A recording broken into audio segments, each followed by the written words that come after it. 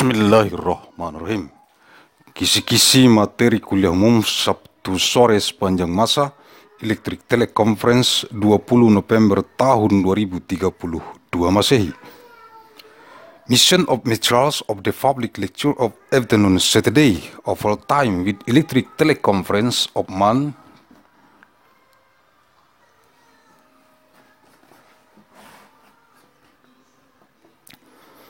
November of 20th of year 2032 ANNO DOMINI.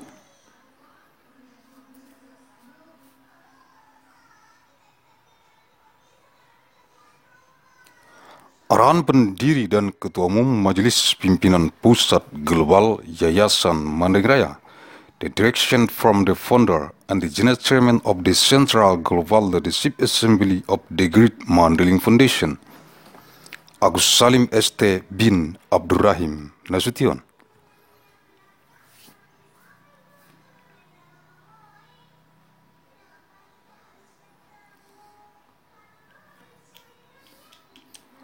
Materi-materi kuliah umum Sabtu sore sepanjang masa elektrik teleconference di kantor Pusat Global, Majelis Pimpinan Pusat Global Yayasan Raya.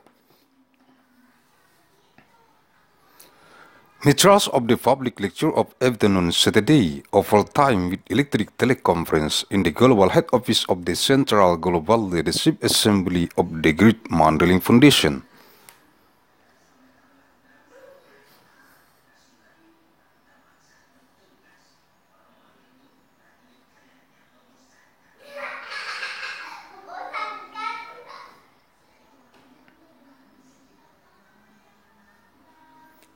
Sabtu 20 November tahun 2032, materi kuliah umum e-teleconference, eksistensi 5 orang anggota Biro Tanggap Darurat Angin Puting Beliung, Divisi Tanggap Darurat, Majelis Pimpinan Rukun Tetangga Yayasan Raya di seluruh dunia yang dikonsentrasi taktiskan di Kabupaten Mandailing Natal, yang terdapat dalam jurnal bulanan analisis riset mikron gen biologis sepanjang masa. Nomor 274 bulan Oktober tahun 2032, Saturday 20th of month November 2032, Public Lecture Material e-Teleconference. Existence of 5 members of the Bureau of the Emergency Response of Tornado Wine, Division of Emergency Response of the Neighborhood Leadership Assembly of the Great Mandailing Foundation. Onward White, who concern on tactics in the agency of Mandailing Natal, contained in the Monthly Journal of Disease Analysis of Biological Genetic Micron over time. Number 274 of month October 2032, 5 orang anggota Biro Tanggap Darurat Angin Puting Beliung, Divisi Tanggap Darurat, Majelis Pimpinan Rukun Tetangga Yayasan Raya untuk merekomendasikan kepada jurusan Teknik Sipil, Fakultas Teknik Sipil dan Lingkungan.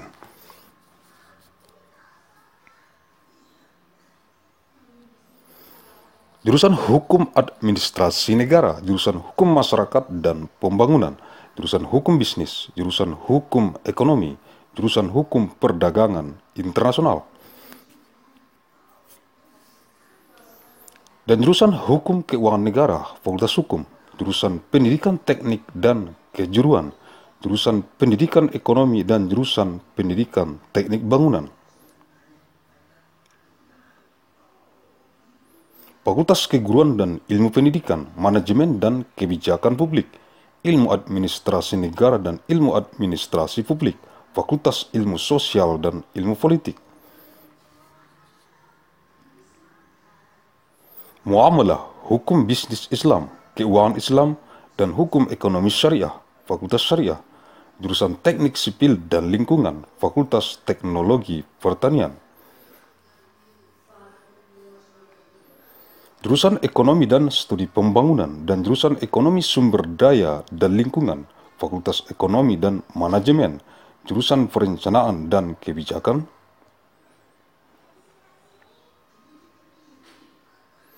Publik dan jurusan Bisnis Islam, Fakultas Ekonomi, the Department of Urban Studies and Planning, School of Architecture and Planning, Civil and Environmental Engineering. School of Engineering, Business Administration Program, Agussalim Manajemen, jurusan Perencanaan Wilayah dan Kota, Sekolah Arsitektur, Perencanaan dan Pengembangan Kebijakan. Dan jurusan Manajemen dan jurusan Kewirausahaan, Sekolah Bisnis dan Manajemen, Universitas Mandailing, untuk memutakhirkan dengan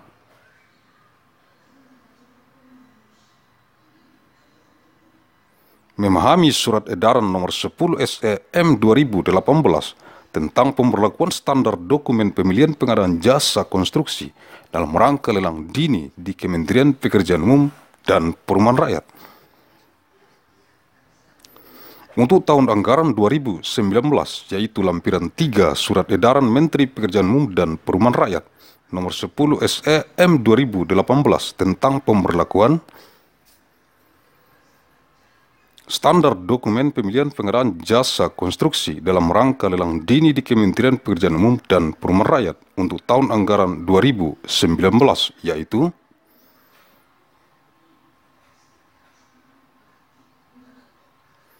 5 members of the Bureau of the Emergency Fund of Tornado Wine, Division of Emergency Funds of the Neighborhood Leadership Assembly of the Great Mandailing Foundation to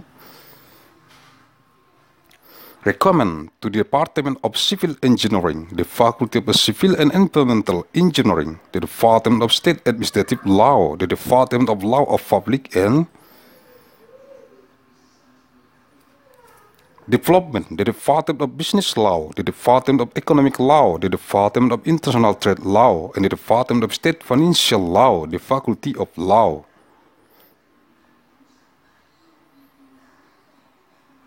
The Department of Engineering and Vocational Education, the Department of Economic Education, and the Department of Building Engineering Education, the Faculty of Teacher Training,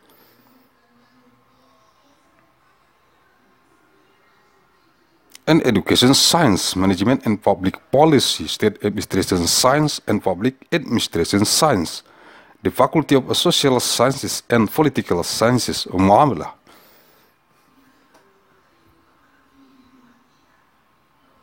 Islamic Business Law, Islamic Finance and Sharia Economic Law, the Faculty of Sharia, the Department of Civil and Environmental Engineering, the Faculty of Agricultural Technology, the Department of Economics and Development Studies, and the Department of Resource and Environmental Economics, the Faculty of Economics and Management.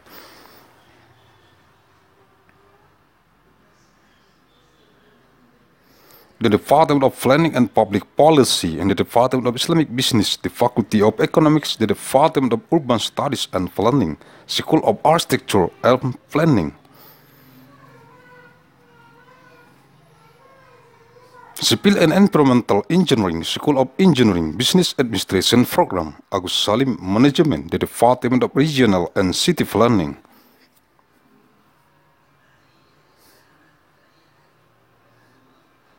The School of Architecture Planning and Policy Development, in the Department of Management and the Department of Entrepreneurship, the School of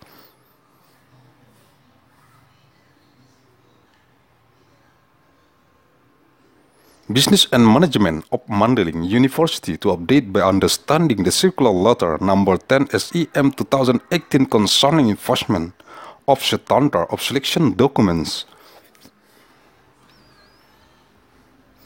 for the procurement of construction services in the context of early auction in the Ministry of Public Works and Public Housing for budget year 2019, namely is Annex 3 of the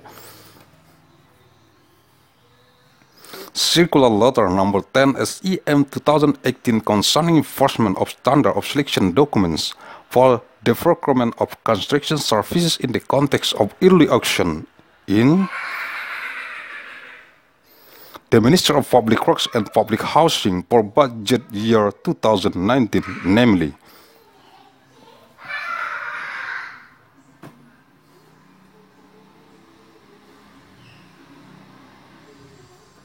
Bab 4, lembar data pemilihan. Chapter 4, selection data sheet.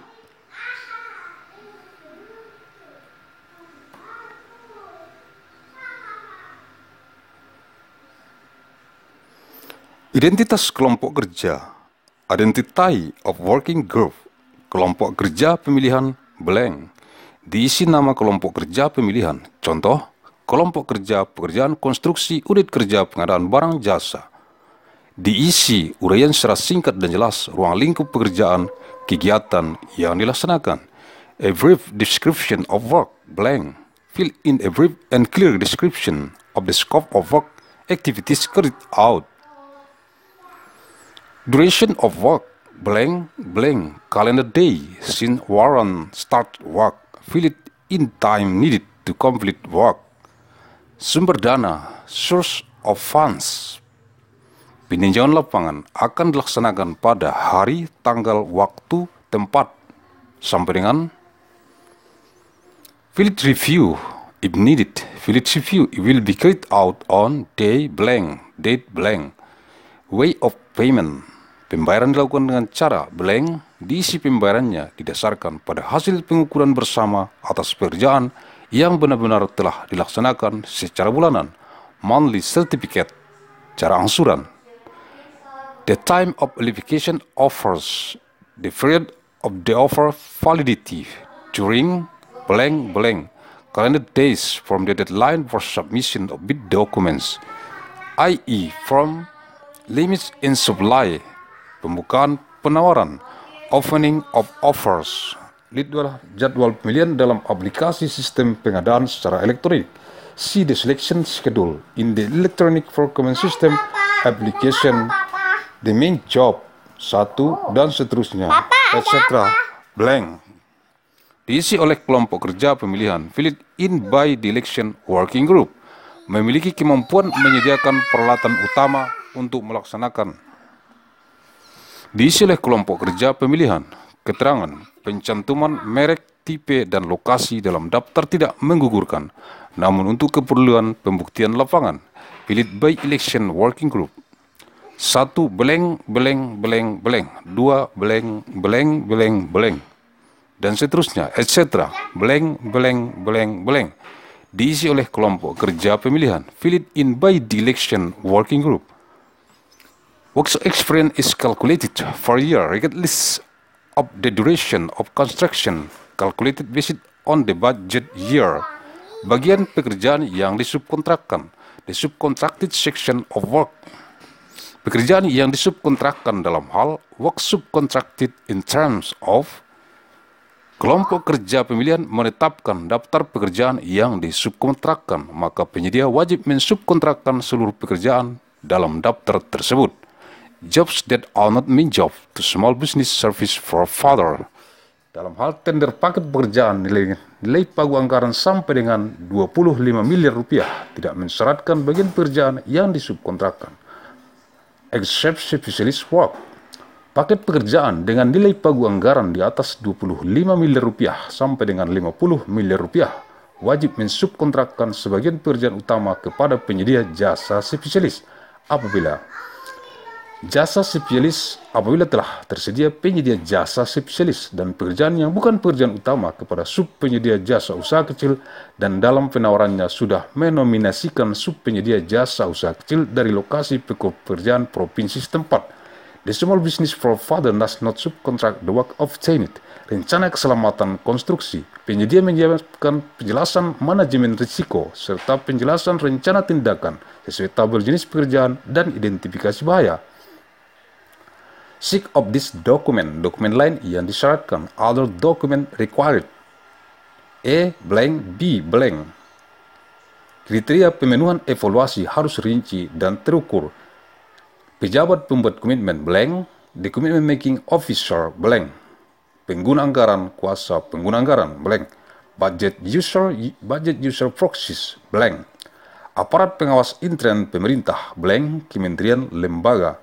Application of line addressed to blank budget user proxy of ministry, institution, regional government. Fill it in completely and clearly. Guarantee if required working group.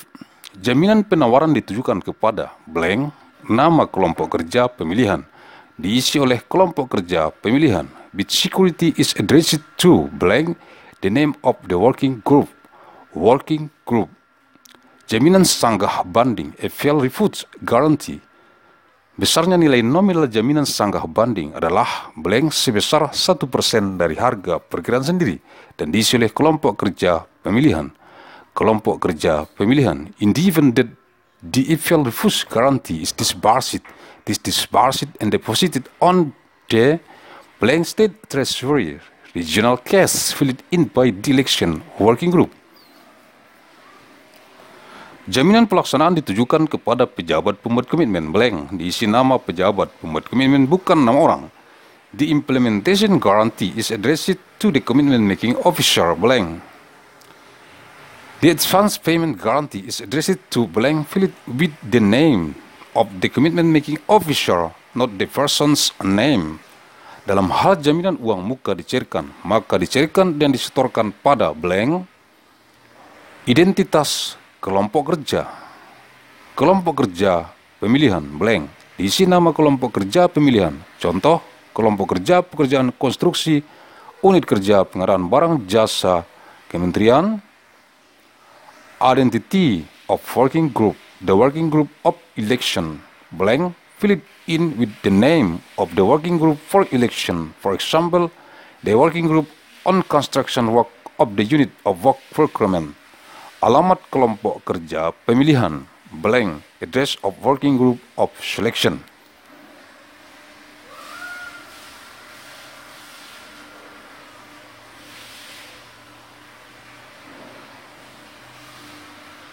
Website layanan pengadaan secara elektronik. Website of electronic procurement service blank.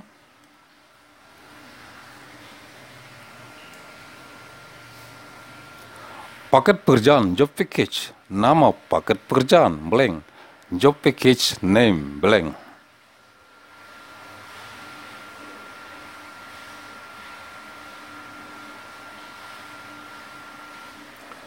Uraian singkat pekerjaan blank, diisi uraian secara singkat dan jelas ruang lingkup pekerjaan kegiatan yang dilaksanakan.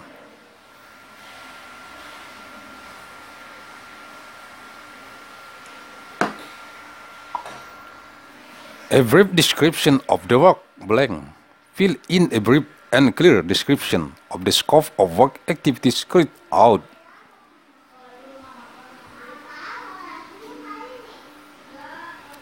Lokasi pekerjaan blank, diisi nama alamat kabupaten, kota, serta provinsi pekerjaan kegiatan yang dilaksanakan.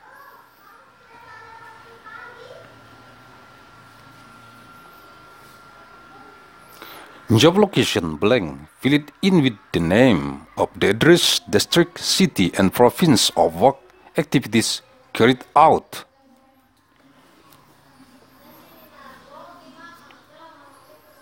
Jangka waktu pelaksanaan pekerjaan blank, blank hari kalender sejak surat perintah mulai kerja.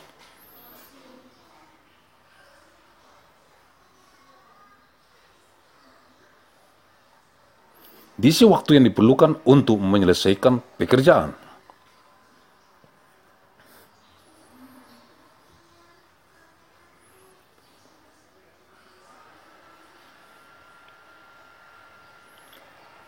Duration of work blank, blank, calendar day since warrant starts work, fill it in the time needed to complete work.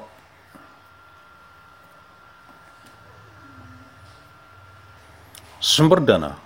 Pekerjaan ini dibiayai dari sumber pendanaan blank, tahun anggaran blank. Diisi sumber dana dan tahun anggaran sesuai dokumen anggaran. Source of funds. This work is funded from funding sources blank, fiscal year blank. Fill it with source of funds and budget year according to document budget. Jadwal tahapan pemilihan sebagaimana tercantum dalam aplikasi sistem pengadaan secara elektronik.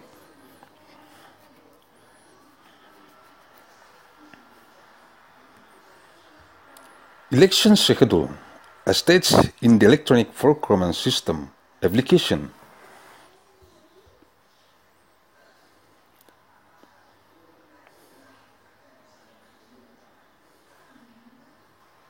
Peninjauan lapangan apabila diperlukan. Peninjauan lapangan akan dilaksanakan pada hari blank, tanggal blank, waktu blank, sampai dengan blank, tempat blank.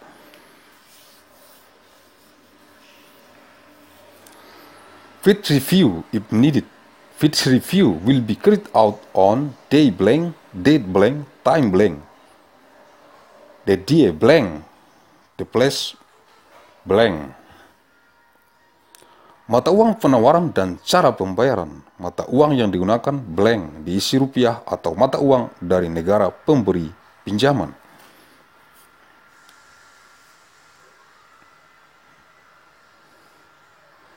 Currency of offering and way of payment. Currency used blank, fill it with rupiah or currency from the lending country.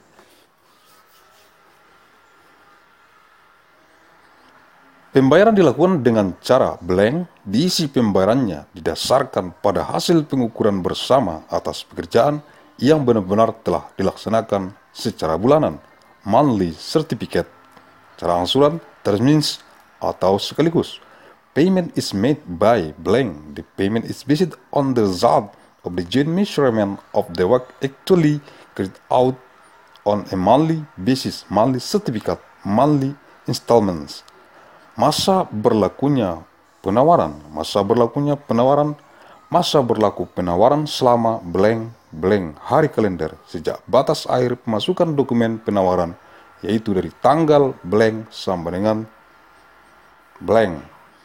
The time of application offers. The time of application offers. The period of the offer validity during blank calendar days from deadline for submission of bid document. Jadwal pemasukan dokumen penawaran. Lihat jadwal pemilihan dalam aplikasi sistem pengadaan secara elektronik.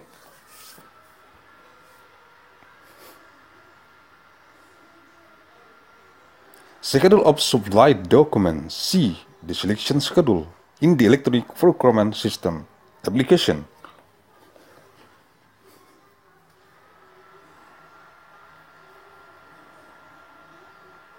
Batas akhir waktu pemasukan penawaran. Lihat jadwal pemilihan dalam aplikasi sistem pengadaan secara elektronik.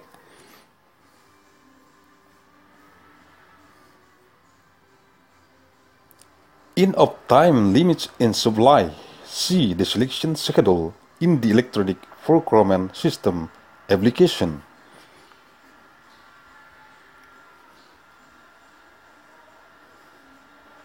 Pembukaan penawaran. Lihat jadwal pemilihan dalam aplikasi sistem pengadaan secara elektronik.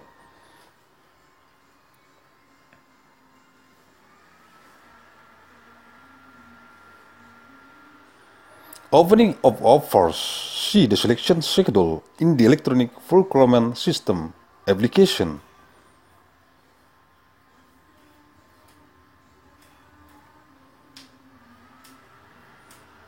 Pengisian dokumen kualifikasi. Pengisian dokumen kualifikasi dalam aplikasi sistem pengadaan secara elektronik.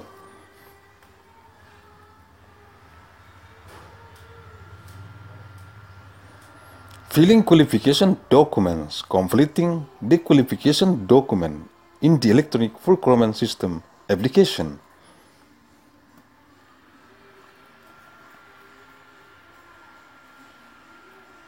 Dokumen penawaran. Dokumen penawaran yang diminta sesuai dengan yang terdapat pada instruksi kepada peserta.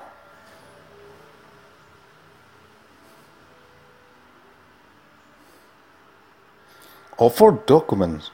Request document requested in accordance with those contained in the instruction to participants.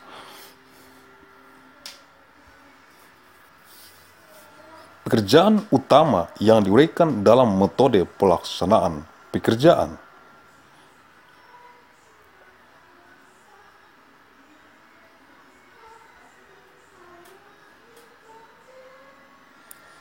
The main work described in the method of carrying out the work.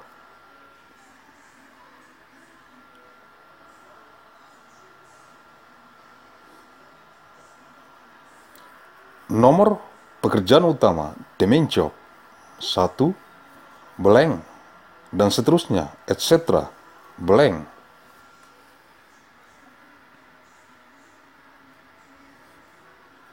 Diisi oleh kelompok kerja pemilihan, filled in by the election working group.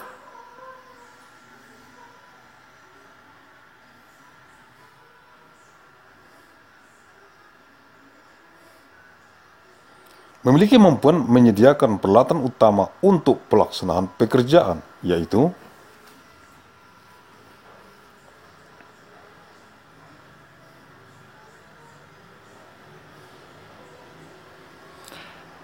having the ability to provide the main equipment for carrying out work, namely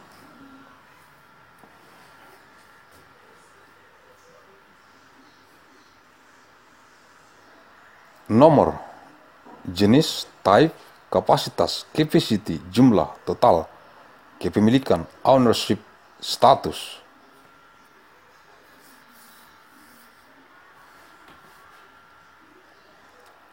Satu, blank, blank, blank, blank. 2, blank, blank, blank, blank. Dan seterusnya, etc. Blank, blank, blank, blank. Diisi oleh kelompok kerja pemilihan, keterangan pencantuman merek, tipe, dan lokasi dalam daftar tidak menggugurkan, namun untuk keperluan pembuktian lapangan. Filled by election working group, description, inclusion of brand, type, and location in the list does not about, but for the purposes of proof of field. Memiliki kemampuan menyediakan personel manajerial untuk pelaksanaan pekerjaan, yaitu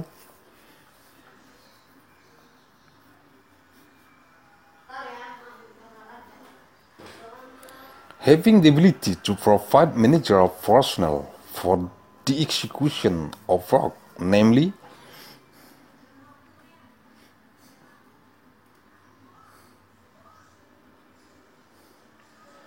nomor, tingkat pendidikan, ijazah, jabatan pekerjaan yang akan dilaksanakan, pengalaman kerja profesional, tahun, sertifikat kompetensi kerja.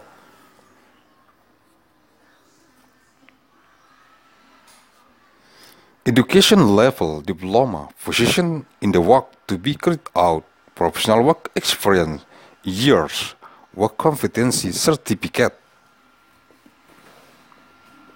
1, blank, blank, blank, blank. 2, blank, blank, blank, blank. Dan seterusnya, etc. Blank, blank, blank, blank. Diisi oleh kelompok kerja pemilihan, filled in by the election working group.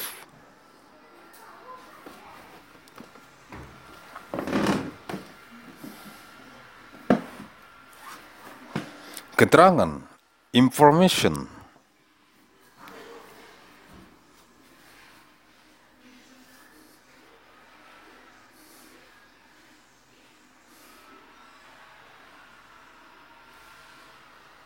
Sertifikat kompetensi kerja tidak dievaluasi pada saat pemilihan, dibuktikan saat rapat persiapan penunjukan penyedia.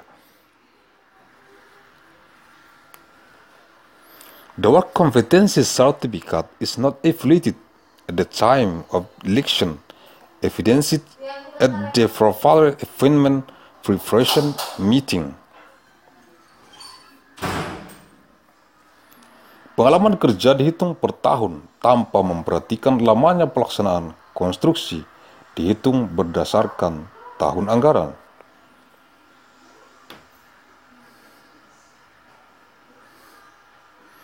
Work experience is calculated for a year regardless of the duration of construction, calculated based on the budget year.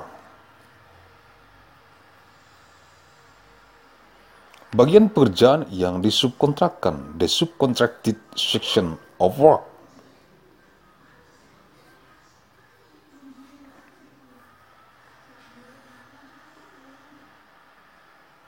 Nomor jenis pekerjaan yang wajib disubkontrakkan, type of work that must be subcontracted.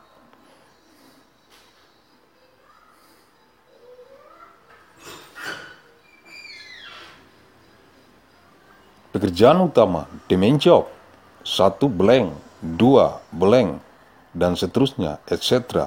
blank.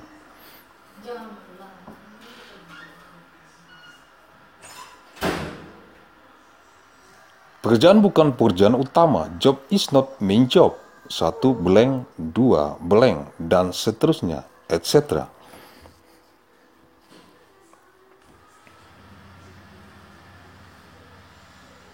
Pekerjaan yang disubkontrakkan dalam hal work subcontracted in terms of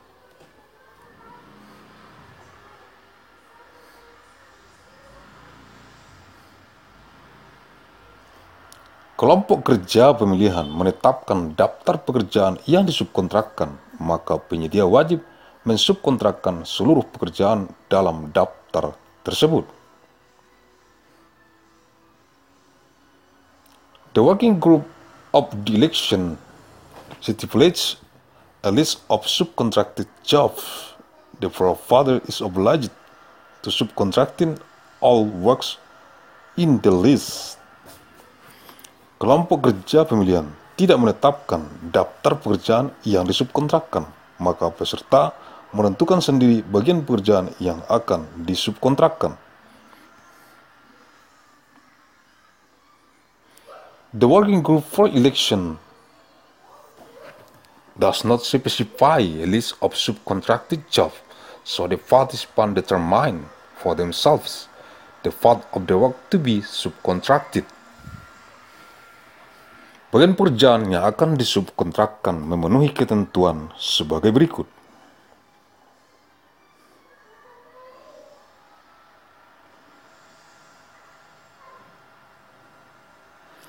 Parts of work to be subcontracted meet the following conditions.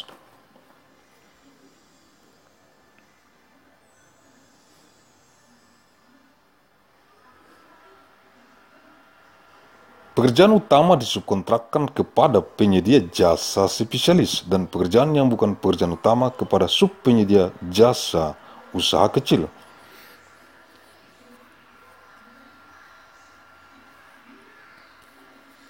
The main work is subcontracted to specialist service providers and jobs that are not main jobs to small business service providers.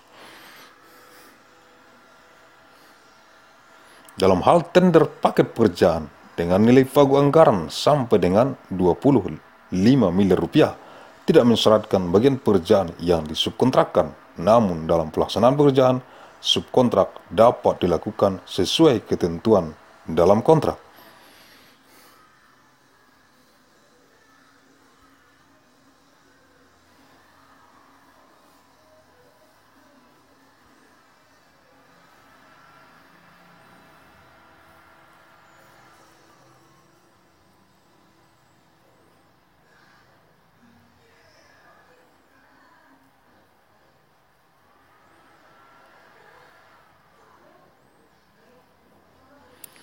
In the event that a work package tender with a budget selling value of up to 25 billion rupiah does not require part of the subcontracted work, but in the execution of work, subcontracting can be carried out according to the provisions in the contract.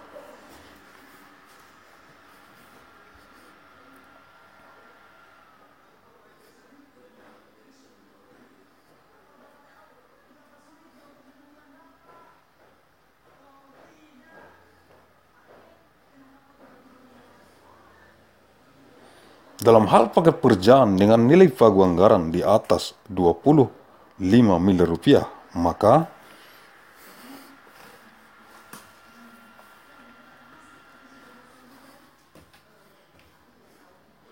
In the case of work package with a budget selling value of more than 25 billion rupiahs or 10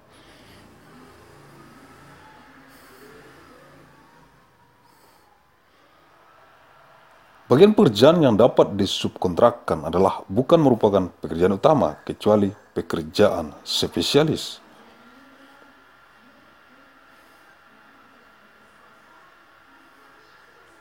The part of work that can be subcontracted is not the main job, except specialist work.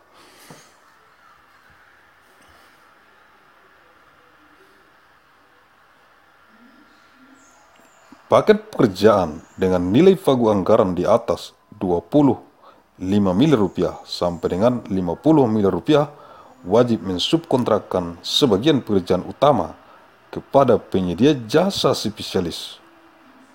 Apabila telah tersedia penyedia jasa spesialis dan pekerjaan yang bukan pekerjaan utama kepada subpenyedia jasa usaha kecil.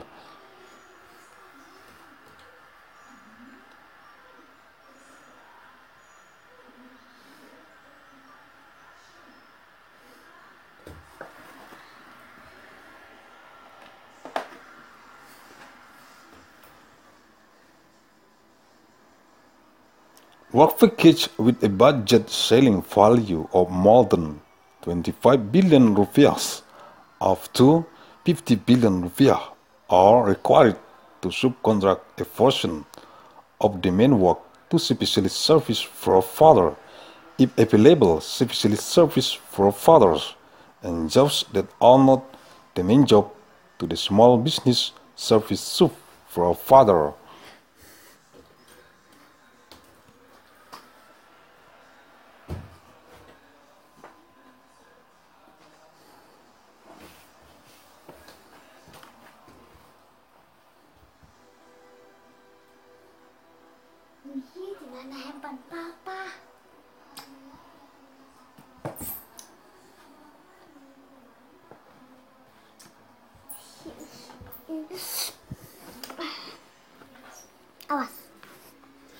Paket pekerjaan dengan nilai pagu anggaran di atas 50 miliar rupiah wajib mensubkontrakkan sebagian pekerjaan utama kepada penyedia jasa spesialis apabila telah tersedia penyedia jasa spesialis dan pekerjaan yang bukan pekerjaan utama kepada subpenyedia jasa usaha kecil dan dalam penawarannya sudah menominasikan subpenyedia usaha jasa kecil dari lokasi pekerjaan provinsi setempat kecuali tidak tersedia subpenyedia jasa provinsi setempat yang dimaksud.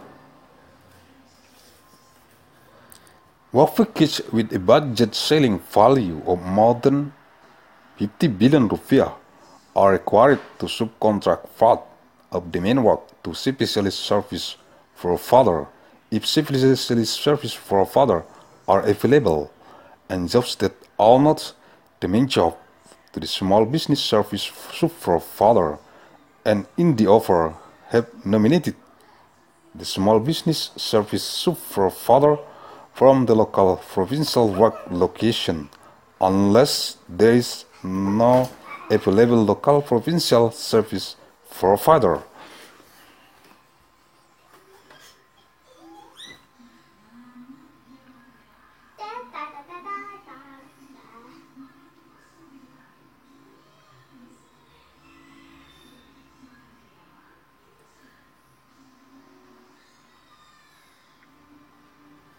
Peserta tidak mensubkontrakkan seluruh pekerjaan utama.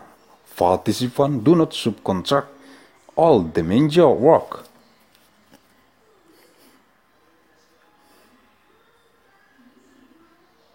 Penyedia usaha kecil tidak mensubkontrakkan pekerjaan yang diperoleh.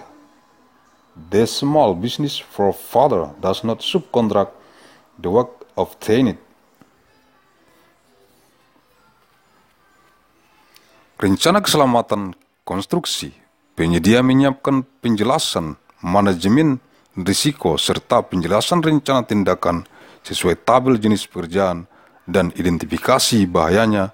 Di bawah ini diisi oleh pejabat pembuat komitmen.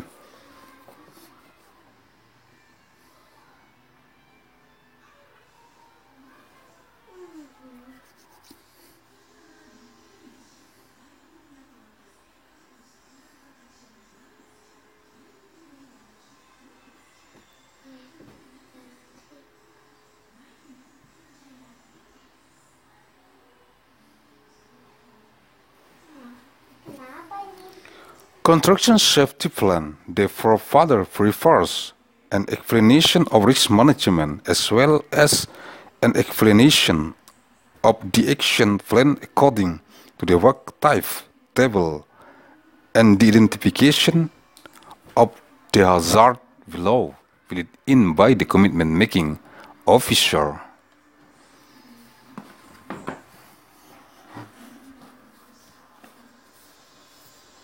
Nomor, jenis tipe pekerjaan, kind type of work, identifikasi bahaya, hazard identification.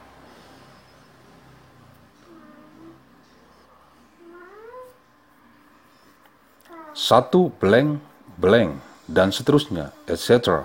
blank, blank.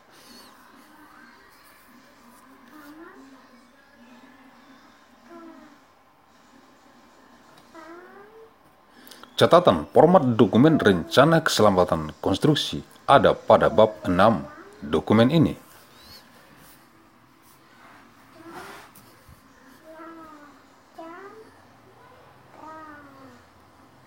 Note, the format of document of the construction safety plan is in chapter 6 of this document.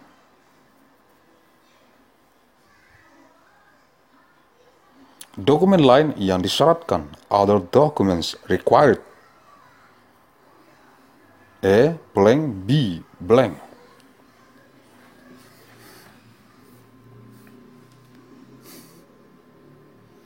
Kriteria pemenuhan evaluasi harus rinci dan terukur. Kriteria for meeting evaluation must be detailed and measurable.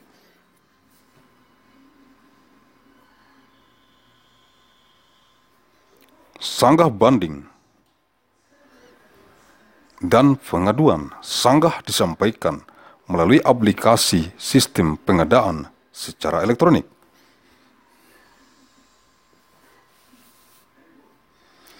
Refute, eval refute, and complaints.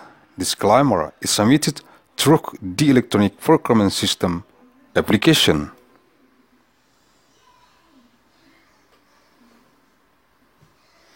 Tembusan sanggah dapat disampaikan di luar aplikasi sistem pengadaan secara elektronik offline ditujukan kepada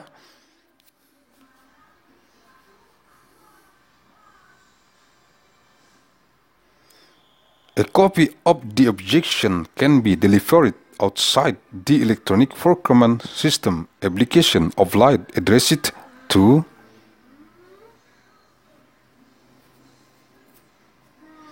pejabat pembuat komitmen blank, the commitment making officer blank.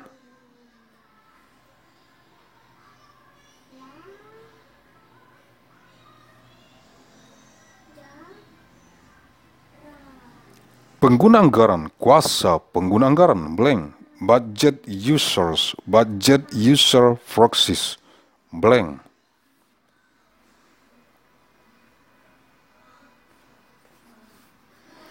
Aparat pengawas intern pemerintah blank, kementerian lembaga pemerintah daerah diisi secara lengkap dan jelas.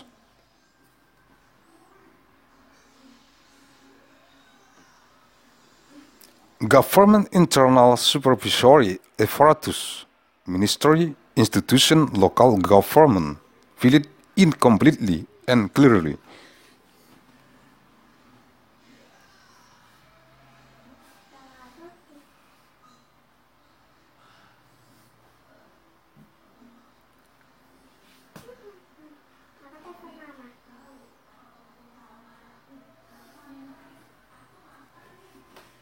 Sangat banding disampaikan di luar aplikasi sistem pengadaan secara elektronik offline ditujukan kepada pengguna anggaran, kuasa pengguna anggaran, kementerian, lembaga, pemerintah daerah, diisi secara lengkap dan jelas.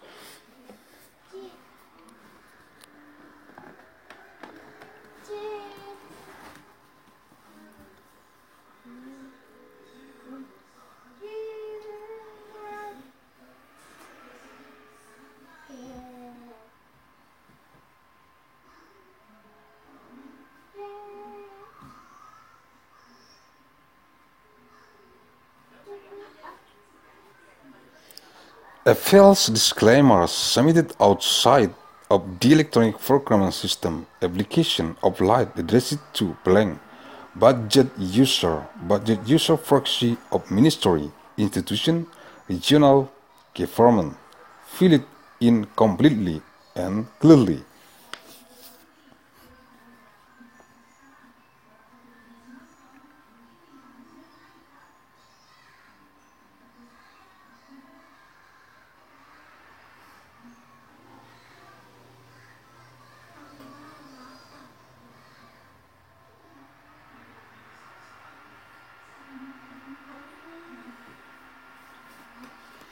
Pengaduan disampaikan di luar aplikasi sistem pengadaan secara elektronik offline ditujukan kepada aparat pengawas intern pemerintah, blank, kementerian, lembaga, pemerintah daerah, diisi secara lengkap dan jelas.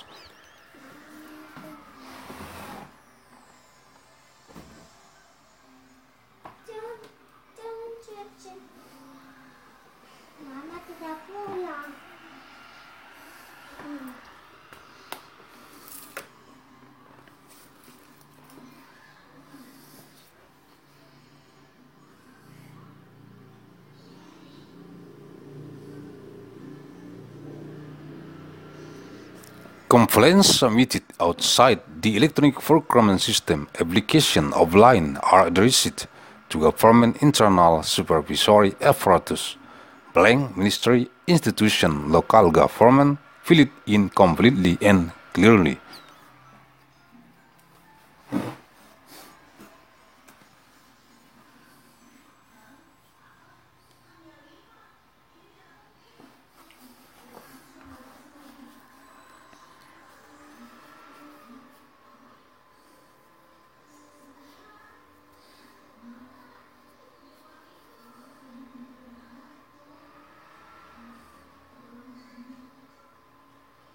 Jaminan penawaran asli apabila disyaratkan besarnya nilai nominal jaminan penawaran blank sebesar 1-3% dari harga perkiraan sendiri dan diisi oleh kelompok kerja pemilihan.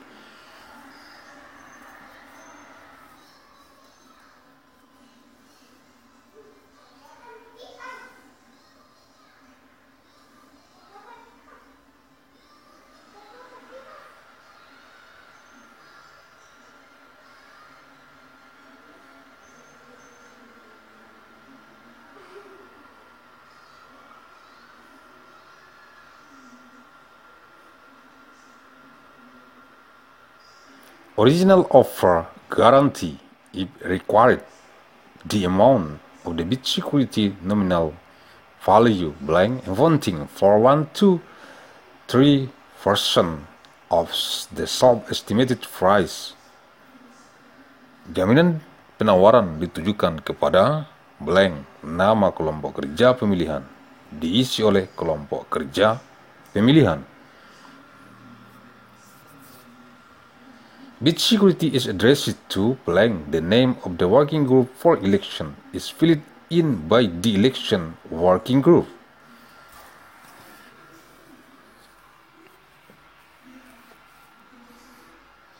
Masa berlaku jaminan penawaran selama blank hari kalender sejak batas akhir pemasukan penawaran memperhitungkan hingga perkiraan penandatanganan kontrak diisi oleh kelompok kerja pemilihan.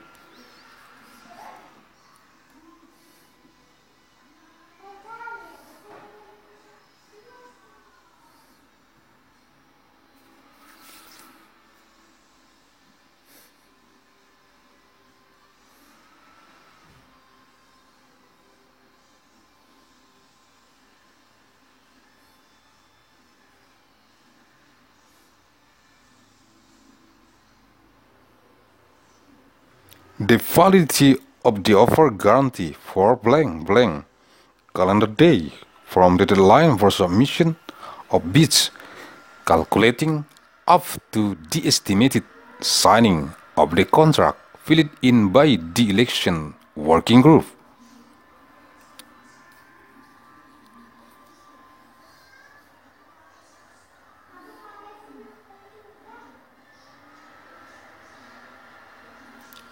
Dalam hal jaminan penawaran dicairkan, maka dicairkan dan disetorkan pada blank kas negara kas daerah diisi oleh kelompok kerja pemilihan.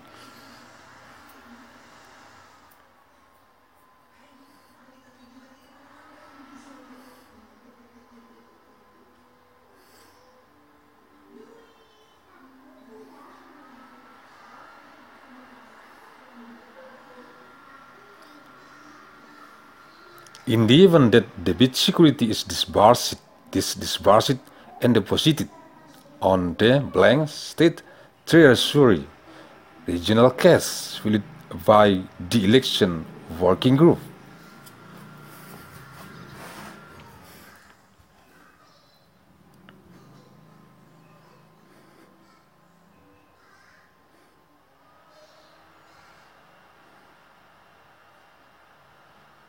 Jaminan sanggah banding. Besarnya nilai nominal jaminan sanggah banding adalah blank sebesar 1% dari harga pekerjaan sendiri dan diisi oleh kelompok kerja pemilihan.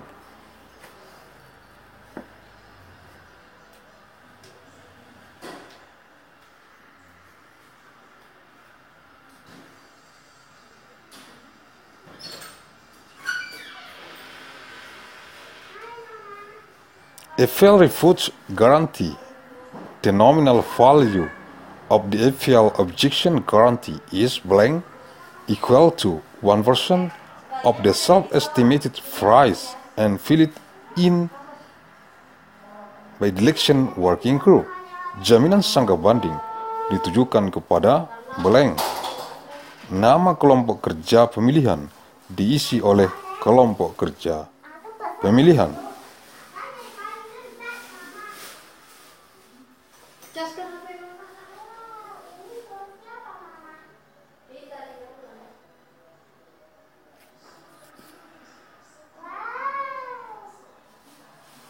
Masa berlaku jaminan sanggah banding selama 30 hari kalender sejak batas tanggal pengajuan sanggah banding.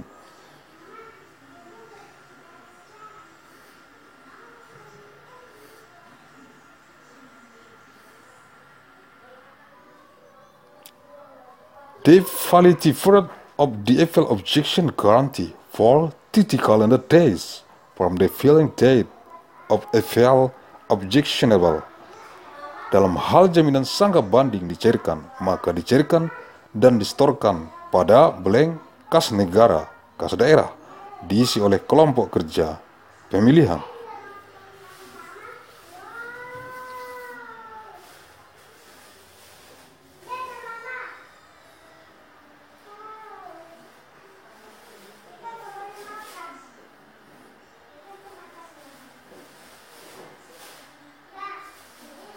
In the event that the FL refuse guarantee is disbursed, it is disbursed and deposited on the blank state treasury regional cash filled in by the election working group. Jaminan pelaksanaan. Masa berlaku jaminan pelaksanaan selama blank hari kalender sejak penandatanganan kontrak. Diisi dengan memperhitungkan mulai dari tanggal penandatanganan kontrak sampai dengan serah terima pertama pekerjaan, provisional handover.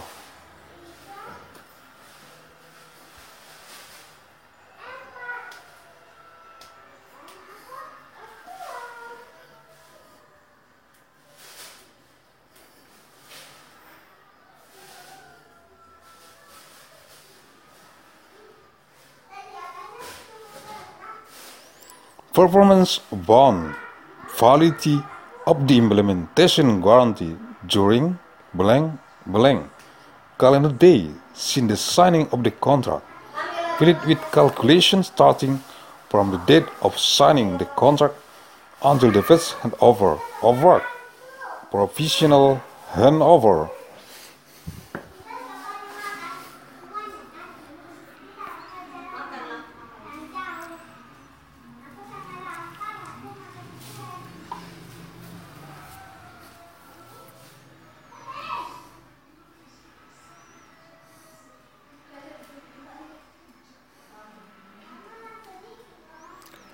Besarnya jaminan pelaksanaan adalah senilai uang yang diterima untuk jaminan pelaksanaan.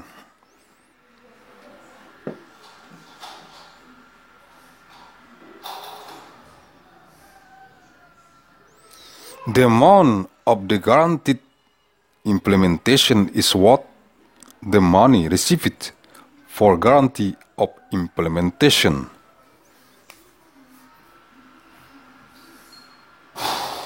Jaminan pelaksanaan ditujukan kepada pejabat pembuat komitmen, blank, diisi nama pejabat pembuat komitmen, bukan nama orang.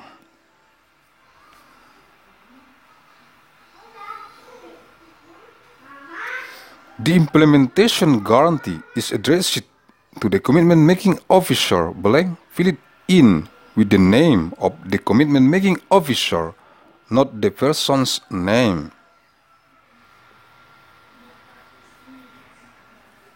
Dalam hal jaminan pelaksanaan dicairkan, maka dicairkan dan disetorkan pada blank, kas negara, kas daerah.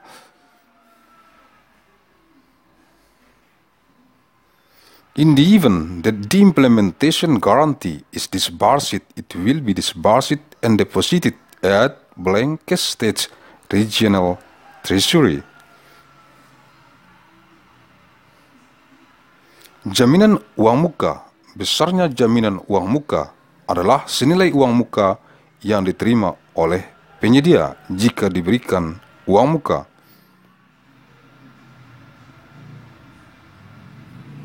Advance payment guarantee.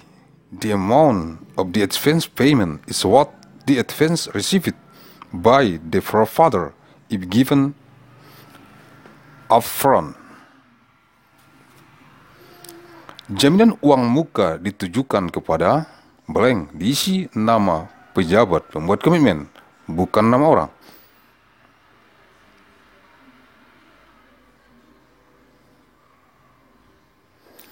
The advance payment guarantee is addressed to blank, fill it with the name of the commitment making officer, not the person's name.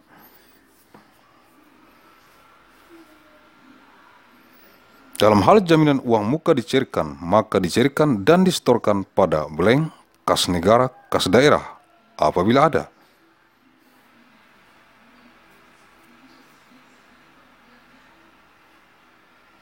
In the event that the advance payment is disbursed, it is disbursed and deposited on blank, cash of the state's regional treasury, if any.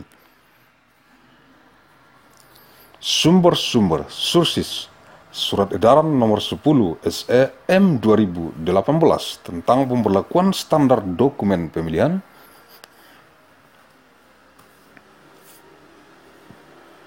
pengadaan jasa konstruksi dalam rangka lelang dini di Kementerian Pekerjaan Umum dan Perumahan Rakyat untuk tahun anggaran 2019, lampiran 3.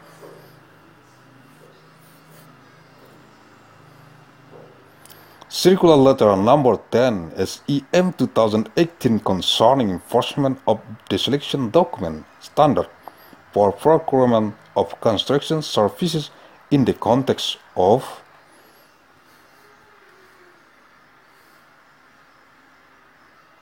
election in the Ministry of Public Works and Public Housing for budget year 2019, Annex 3, Google Translate. Mandailing Natal, Sumatera Utara, Indonesia, 1 Nopember tahun 2032 Masehi, 1st of Nopember 2032, ANNO DOMINI. Thank you very much.